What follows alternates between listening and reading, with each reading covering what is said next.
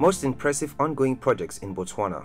Hello Explorers, welcome to another informative video presented to you by Explore, and thanks for watching. In this video we shall have an architectural drive through Botswana to examine the top ongoing projects in the country.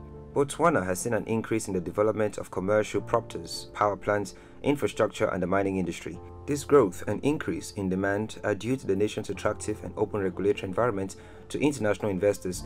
Botswana's economy is one of the strongest in Africa, and the country has one of the world's highest growth rates, largely attributed to abundant diamond resources coupled with sound macroeconomic policies.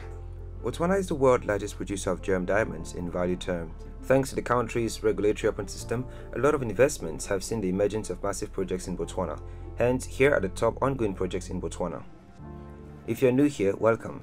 Be sure to subscribe to our channel and turn on notifications so you don't miss out on any of our subsequent videos. Number 7. 950 kilowatt power photovoltaic power plant in Gaborone.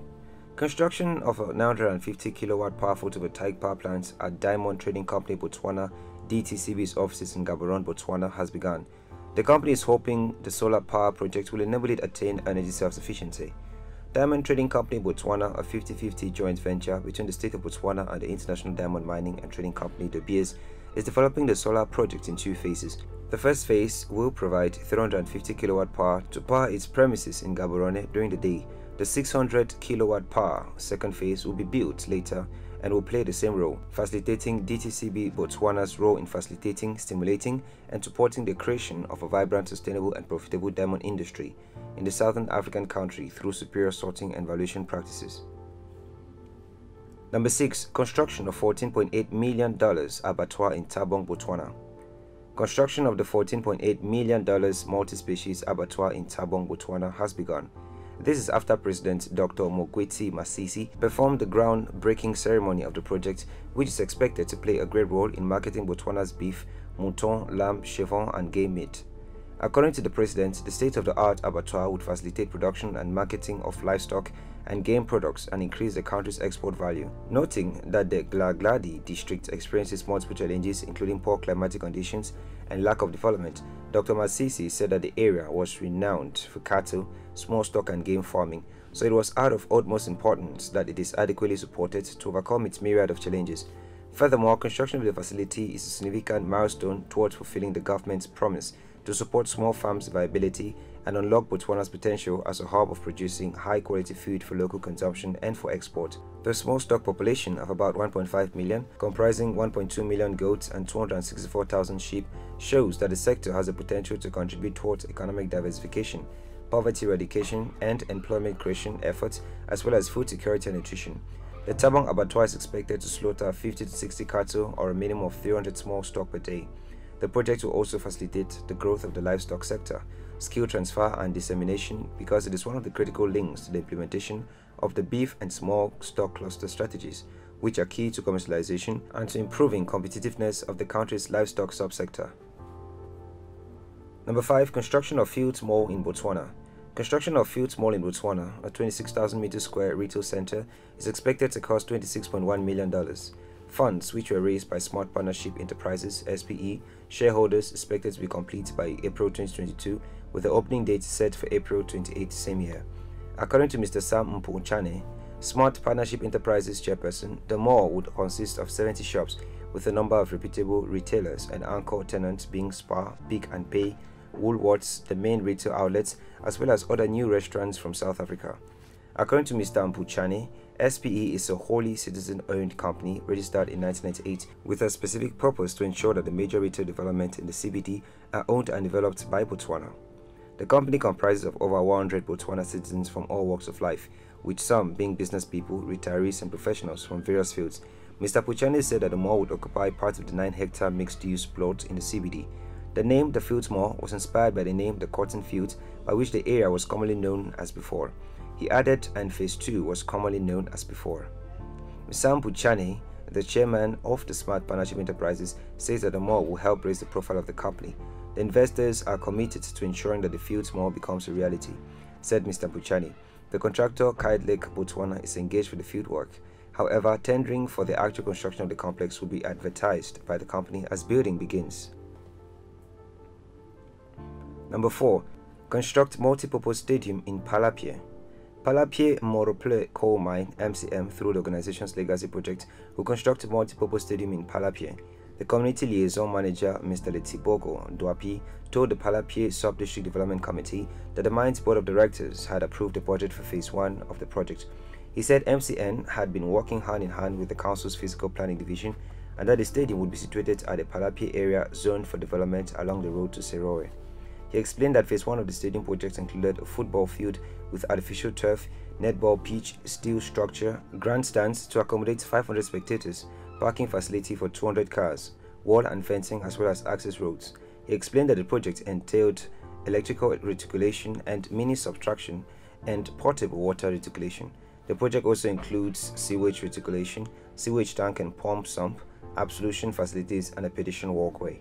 He said the facility would promote sport in Palapie and would also benefit the community, mine workers, and local terms such as Moropole wonders. Mr. Ndwapi also indicated that phase 2 of the project would include a brick clubhouse, change house facilities, steel structure grandstands to accommodate 2,000 people, access control, additional 500 car park facility, LED floodlights, outdoor and public address speakers. Number 3. Lesotho-Botswana Water Transfer Scheme. The Lesotho-Botswana Water Transfer (LBWT) scheme will supply water to Botswana, Lesotho, and South Africa from the Makaleng Dam, part of the Lesotho Lowlands Water Supply Scheme, through a water conveyance pipeline of approximately 700 kilometers in length from Lesotho, through South Africa to Botswana. Investment request for the project is about $2.8 million, grant funding for outstanding feasibility studies related to the dam and conveyance pipeline. Funding received to date includes $2 million grants from the World Bank in 2015 for a desktop study on the LBWT scheme. The African Water Facility and the NEPAD Infrastructure Project Preparation Facility Special Funds provided a $2.5 million grant for studies to establish the technical feasibility of the entire system and the feasibility of the dam in Lesotho. The Stockholm International Water Institute and CREDIF are supporting pre-feasibility institutional and financial studies as well. Global Water Partnership Southern Africa will support the project's capacity building requirements with $200,000 cash and in kind. The Orange Senko River Commission (ORESCOM) will provide $200,000 cash and in kind, while the government of Botswana, Lesotho, and South Africa will initially provide $75,000 cash and in kind. The main sponsor of the project is the ORESCOM, on behalf of the government of Botswana, Lesotho, Namibia, and South Africa. Number 2. Mambambula Power Plant. Mambambula is a planned coal mine and coal-fired power station to the east of the main road and rail corridor in Botswana between Gaborone and Francistown and south of the Serorome River. The power station would be near to the village of Mafasalala and is about 130 kilometers north of the capital of Gaborone. The Mambambula coalfield is considered to be a western extension of the Waterberg coalfields in the Ellisras Basin in South Africa to the east, which contains about 40% of South Africa's coal resources. CIC Energy of Canada owned 2 prospecting licenses in the coalfield and conducted extensive exploratory drilling between 2005 and 2012. The portions of the coal field for which CIC Energy held licenses are estimated to have 2.4 billion tons of thermal coal of a quality suitable for export, for local power generation, and for coal gasification. Deposits were roughly 360 million tons in the Central Bank, 643 million tons in the Western Bloc, and 1,392 million tons in the Eastern Bloc. The South Bloc, which lies on both sides of the road and rail corridor, is estimated to hold another 311 million tons of coal. Number 1. Francistown Foot Bridge on cards.